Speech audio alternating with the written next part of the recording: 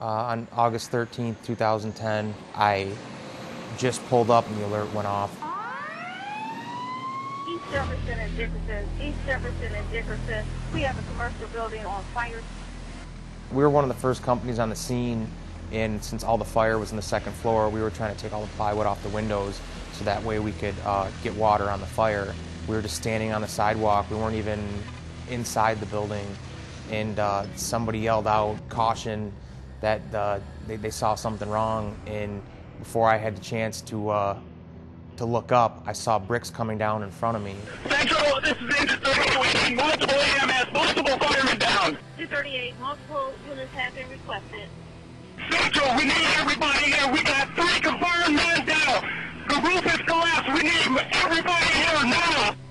You're actually taught in training in a collapse situation to run towards the collapse, but all human instincts kind of take over, and I actually turned to run away, and I thought that I had a good jump on it. I thought that I could get away from it, but that wasn't the case. It caught up to me, and I just felt something hit me in the back and throw me down into Jefferson. I knew instantly that I was paralyzed. My phone started ringing. I heard there was, an accident at a fire, and then names started trickling through. And when I heard Doogie's name, it was, just crushed. Doogie's like kind of like another little brother. There's a lot of rumors flying. Nobody really knows. Not information's not getting through, but you knew the injuries were pretty bad. It's one of those days you'll never forget. It's like a 9/11 or when Kennedy was shot. You just don't forget that day. I mean, I remember it so vividly. Out of the 7 of us that were injured at the fire, 4 of us critically, and 2 of us shared an ambulance to receiving right from the scene. I was inpatient in the hospital for 2 months. It was pretty much 2 months to the day before I was discharged and started my outpatient program. We decided to go with the Rehabilitation Institute of Michigan after researching facilities around the country while I was inpatient. The inspiration there it's indescribable.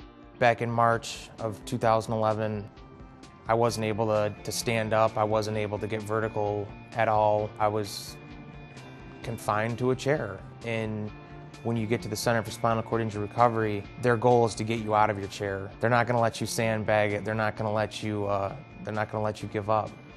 They're there to push you. I never imagined that I'd be crawling on the ground. I never imagined that I'd be walking with braces. And after a year of being down there, now we're doing these things. From the staff, the other patients, as soon as you walk through the doors or roll through the doors, you get a sense of achievement. Every patient there is just happy to be there, working hard towards bettering themselves and making improving their quality of life.